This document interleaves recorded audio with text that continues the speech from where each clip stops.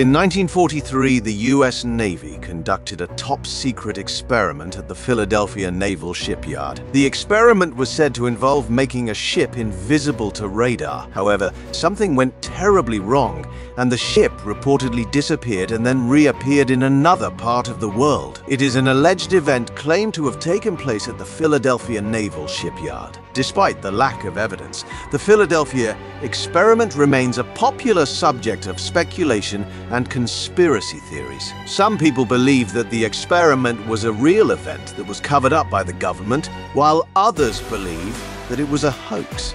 There is no definitive answer to the question of whether or not the Philadelphia experiment ever took place, but it is a fascinating and enduring mystery. Follow Refined Roster for more.